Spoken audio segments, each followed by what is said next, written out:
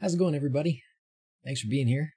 I appreciate the chance to give a little talk today about the joy of figuring things out. This is a topic that is near and dear to my heart. I get a lot of enjoyment out of taking things apart, figuring out how they work, and hopefully, in some cases at least, making them better. And I think a lot of you are here because you enjoy the same kind of things. So without wasting a bunch of time, let's just jump into some of the things I have prepared.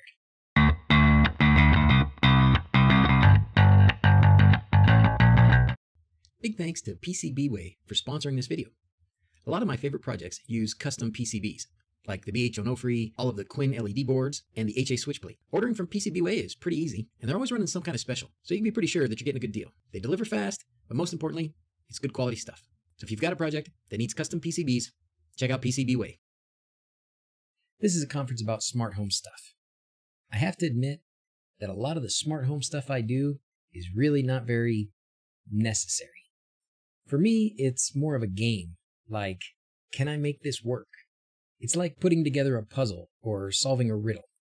I'm going to tell you about the principles and tools that I use when tackling a smart home puzzle. The first principle is a willingness to figure things out. If I waited until I understood something completely before I attempted it, I would rarely, if ever, accomplish anything. Asking an expert is fine, but figuring it out by experimenting and even failing is an important part of the process. My second principle is be prepared to break it. To make the best kind of discoveries, I have to be willing to take things apart and tinker around with them and figure out how they work. That means I may break the thing in the process of figuring out how it works. So maybe it's not a great idea to tinker around with things that are really expensive or really difficult to replace. The same goes for things that are critical to safety. It's all fine and good to take apart the lamp or the vacuum or the coffee maker, but you probably shouldn't mess with the smoke detectors. Principle number 3, document your disassembly. In other words, don't lose the screws. We all have pretty easy access to a digital camera these days with our phones. Take lots of pictures as you take things apart. That way you'll have a record when it comes time to put it back together. So those are my 3 main principles for tinkering. Have a willingness to figure things out, be prepared to break it, and document your disassembly. Now let's talk about some of the tools of a tinkerer. Number 1 is a basic understanding of electricity. If you don't know the difference between a volt and an amp, then you should probably not be messing around with anything electrical. Fortunately, there are plenty of good resources out there to learn the basics of electricity. In real life, I'm a doctor, and I've taken many classes on all kinds of topics. But my favorite textbook still is Delmar's Standard Textbook of Electricity. I still keep my old copy of that book right here by my workstation. Electricity is based on magnetism, and magnetism is magic. That means having an understanding of electricity and being able to manipulate magnetism and electricity makes us modern-day wizards. So find a good source and gain a solid foundation of electrical understanding. That's tool number 1. Tool number 2 is a multimeter. I use my cheapo $12 multimeter pretty much every day. Continuity is probably the most important testing function. It tells you when one end of a wire or a contact point is electrically connected to another. For example, I use it to find which contacts on a circuit board are connected to the on-off switch. The next most important function on your multimeter is the AC voltage detection. Before tinkering around with the electricity in your house, use the AC detector to make sure that power to the wires you're about to work on is turned off. Sometimes there are wires from 2 different circuit breakers in the same junction box, so turning off just one circuit breaker doesn't guarantee that all the other wires in the junction box are dead. Before you touch anything, poke around with your AC voltage detector and make sure it's all off. The DC voltage detector is also very useful for troubleshooting. If some electronic device isn't working, I poke around looking for DC voltage. If I can't detect voltage where I think it should be, that's a pretty good clue about which component might be causing the problem. Tool number 2 is a multimeter. If you don't have one, get one. Tinker tool number 3, soldering iron. I know this intimidates a lot of people, but being able to solder or unsolder will take your electronics tinkering to the next level. My basic tips for learning how to solder are use magnification, use thin gauge soldering wire, get some helping hands to hold things in place, and finally, your soldering iron should stay still and the solder wire is what moves around. And tinker tool number 4 is a bench power supply. It's really handy to have an adjustable source of power nearby. Most of these benchtop power supplies will go from like 3 volts up to 30 volts. And when you power up a device from a benchtop power supply, the power supply will often also tell you how much current that device is drawing. Most multimeters will be able to give you a current reading also, but it's more convenient when it's just part of your power supply. So tool number 4, benchtop power supply. So those are some of the principles and tools that I use in taking things apart. So now what are some of the specifics about making normal dumb devices into smart home devices? Now it's time for some electronics magic.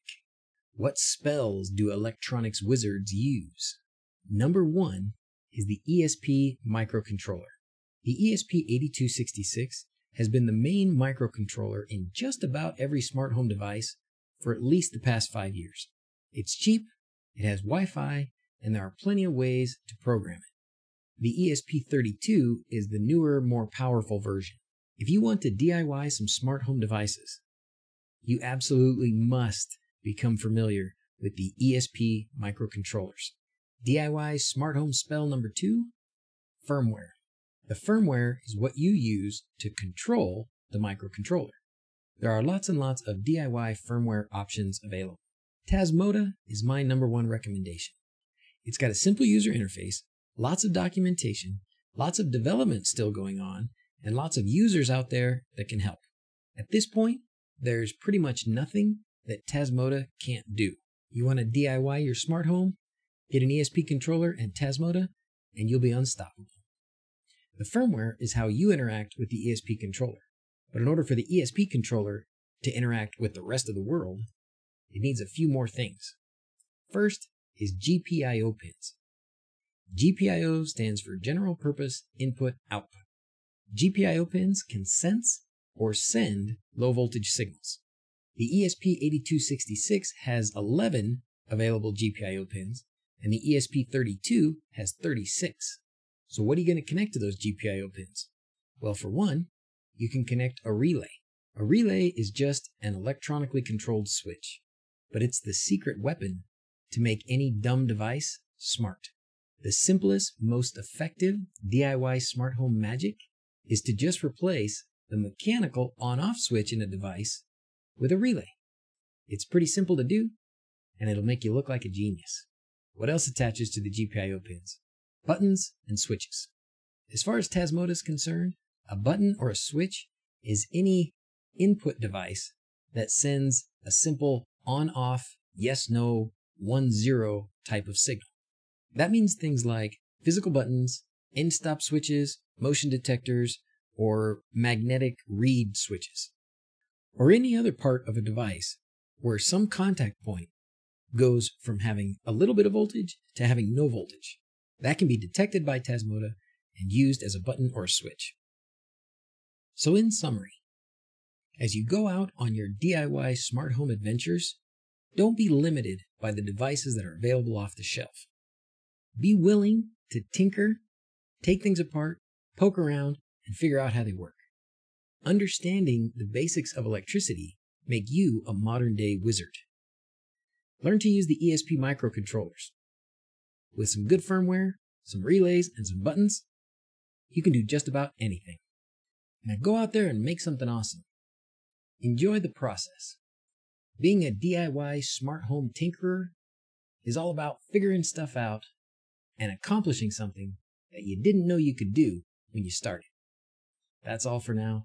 As always, thanks for watching. Till next time, adios. If you need help or want to chat with me or others who also enjoy projects like this, you can find us on Facebook and Discord.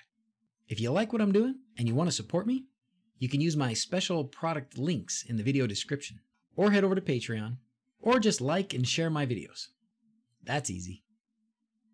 If you like this video and you want to see more like it, this box will take you to a playlist of some of my favorites.